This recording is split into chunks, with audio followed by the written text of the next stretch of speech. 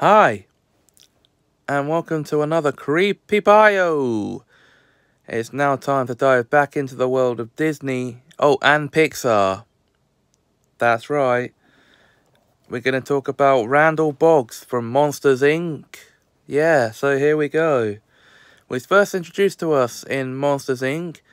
as a worker on Mike and Sully's scare floor, whose target child is a young Mary Gibbs, aka Boo. A toddler who is obviously, understandably, very scared of him because, well, he's her monster. And throughout the course of the film, while she's in the monster world, he's trying to capture her, but not to scare her, to torture her.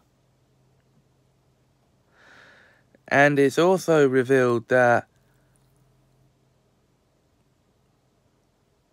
to do this, he has teamed up with the head of the company, Henry J. Waternoose III. The real villain of the film. We'll get to him possibly in the next episode.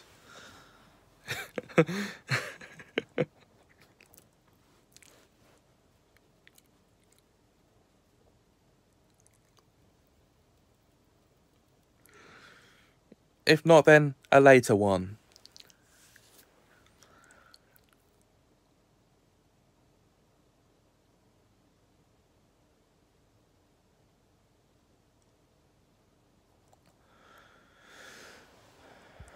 And of course, we see the beginning of the enmity between Mike, Sully and Randall at the end of Monsters University. Throughout that whole film, he goes by the short name Randy. But he's the same character. He starts out as Mike's roommate and best friend, and as the film goes on, becomes his enemy. It's like, this is Creepy Bios. We're not supposed to be talking about the good guys of the films here. The bad guys, and the bad guys only.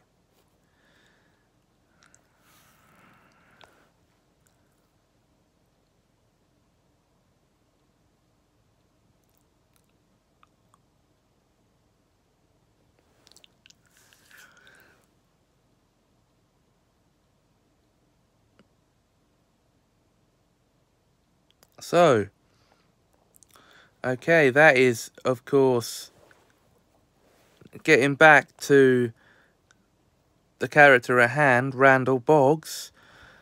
Eventually, he and Waternoose are caught in the act by Mike watching them on the security screens.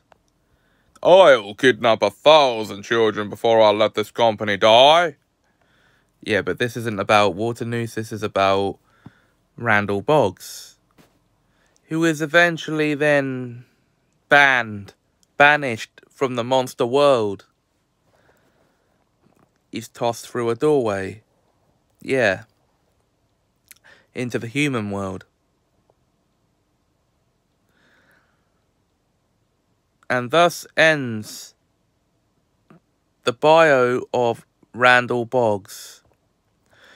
Okay, join me again next week, as we will talk about the other villain, the main villain that is, of Monsters Inc., Mr. Waternoose. Until then, thanks for watching. I hope you weren't too scared.